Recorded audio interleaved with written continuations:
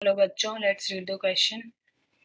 Calculate the energy of a photon of green light of wavelength 5500 angstrom given h is equal to 6.62 into 10 to the power minus 27 arc.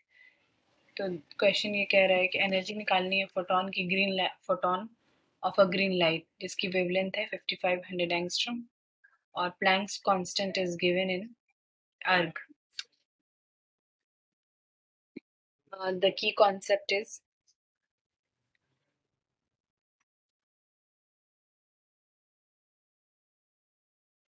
हम जानते हैं कि energy is given as E is equal to hc upon lambda, where h is Planck's constant, c is velocity of light, and lambda is the wavelength.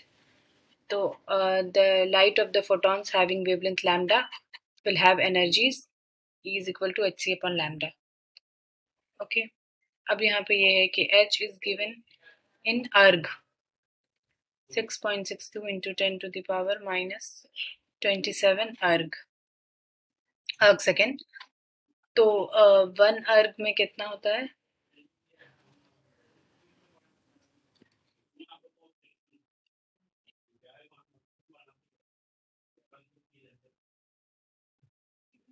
One अर्ग में कितना होता है? 1 अर्ग is equal to 10 to the power minus 7 joule. Okay, तो h को हम अगर जूल में कन्वर्ट करेंगे तो हम what will we get? h is equal to 6.62 into 10 to the power minus 34 joule second. ठीक है. और इस ऑर्डर की जो, जैसे अगर वेवलेंथ एंगस्ट्रॉम में दिया हुआ तो इस ऑर्डर की जो एनर्जी होती है वो इलेक्ट्रॉन वोल्ट में हम कैलकुलेट करते हैं. We all know that. तो h को इलेक्ट्रॉन वोल्ट में भी कन्वर्ट कर सकते हैं. तो h को इलेक्ट्रॉन वोल्ट में कन्वर्ट करने के लिए क्या करना है? 6.62 into 10 to the power minus 34 divided by 1.6 into 10 to the power minus 19 electron volt second में आएगा ये. ठीक है, क्योंकि 1 इलेक्ट्रॉन वोल्ट में 1.6 इंटू 10 पावर माइनस 19 जूल होता है. ठीक है, तो ये हो जाएगा. इसको कैलकुलेट करेंगे तो क्या आएगा?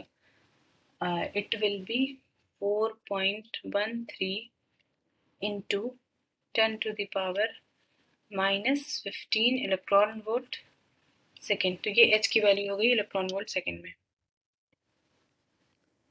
और अब एनर्जी निकालनी है. तो energy is equal to hc upon lambda. h की वैल्यू हम इलेक्ट्रॉन वोल्ट में निकाल लिए और c क्या होता है? मीटर पर सेकेंड में. और lambda is given in angstrom. तो हम ये कर सकते हैं कि पहले hc को कैलकुलेट कर लें. hc को कैलकुलेट कर लें इलेक्ट्रॉन वोल्ट और एंगस्ट्रॉम में. ठीक है, तो h कितनी आई? 4.13 into 10 to the power minus 15 electron volt second. और c 3 into 10 to the power 8 in metre पर सेकेंड. अगर इसको एंगस्ट्रॉम पर सेकेंड में करेंगे तो into 10 to the power 10 angstrom upon second. Second will get cancelled.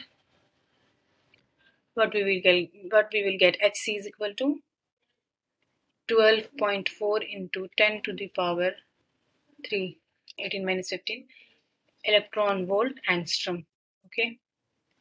Now energy is equal to hc upon lambda 12.4 into 10 to the power 3 electron volt angstrom, and lambda is 5500 angstrom get cancelled.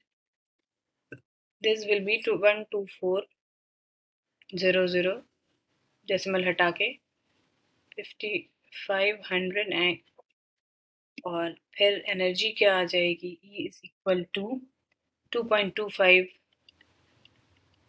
Electron volt. ठीक है, तो green light की energy 2.25 electron volt आ गई. I hope you understand it. Thank you.